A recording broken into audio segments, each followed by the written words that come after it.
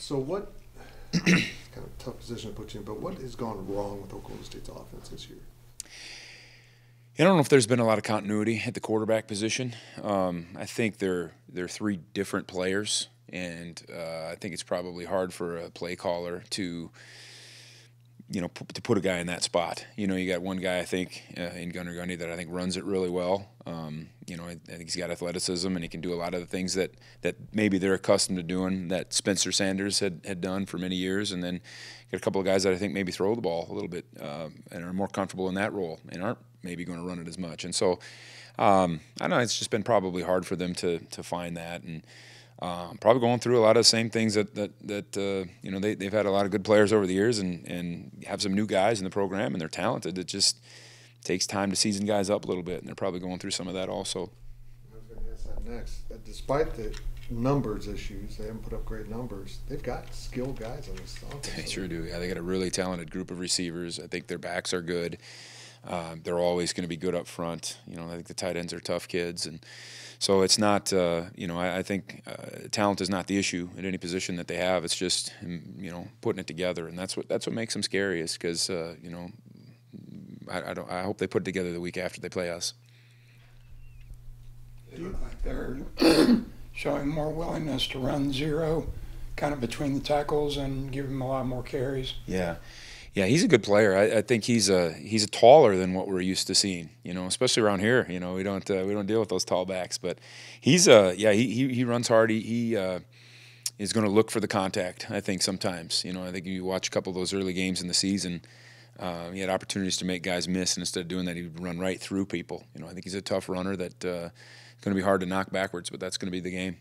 Obviously, they count, but if you take away the 3 or 4 explosive plays you guys allow, you're playing really good football. Do you remind your guys that to their confidence that they are? Yeah, you bet. And that's the same. And it was the same in Missouri. There was a lot of negative plays and a lot of things that we did really well. And then, there's a couple that we manufacture our own problems in a little bit. And,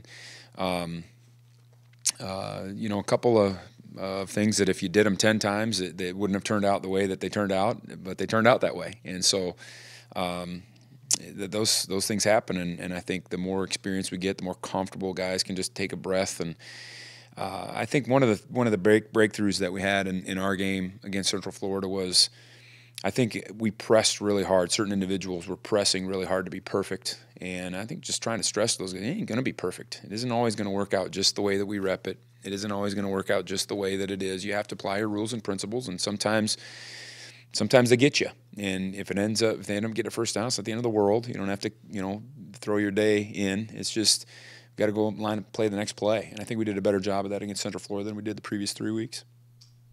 How did you respond when UCF hit a flea flicker on your last I didn't respond well. My anger management coach would not have been happy with that one. Those are the kind of things that we've got to avoid, because that was an easy picture that we just got lazy on, quite frankly, and lazy with our eyes. And 76 yards later, because I really felt at that point in the game we had just started to get our footing, and offense was rolling, and I thought we could have put the hammer down on those guys, and then to give up something like that and let them back in the game was foolish. I didn't feel like at any point in that game that I thought we had the ability to step on them a little bit. We didn't do it until really late, and so that play was obviously a sock in the gut. But we had a couple of plays like that just are self-inflicted wounds that we've got to correct. Do you feel like you're really close to being where you want to be, though? I do. I think we did the right thing. We made some lineup shuffles. I think us flipping Kobe Savage and VJ Payne around in the back end was the right thing to do.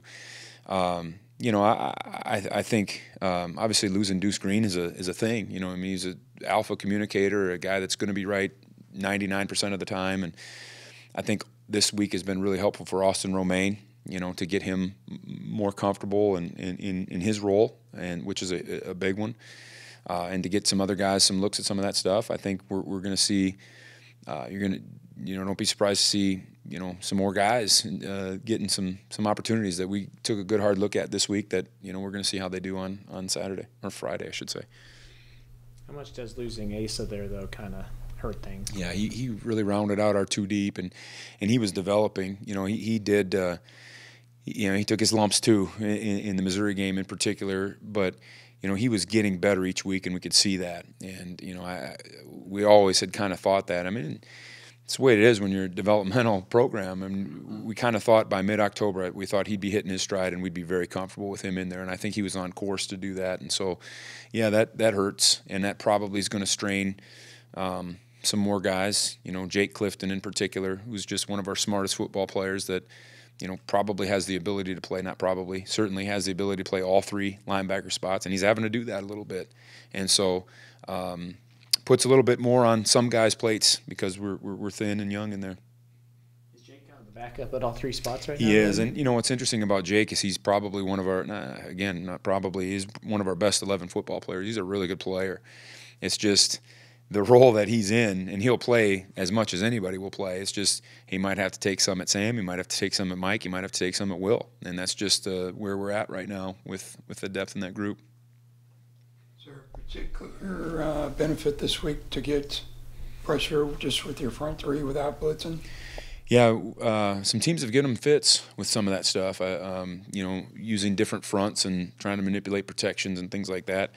It's been a lot more 4-man than 3, but I think we've got the guys to do it. You know, they did a good job last year against us. I felt like not letting Felix and Khalid get going by chipping them, you know, keeping a tight end in and just getting a piece of those guys before they get out in the route, and would expect to see some of that stuff. But yeah, we're going to pick and choose our spots, you know, and try to keep this quarterback disrupted as much as we can.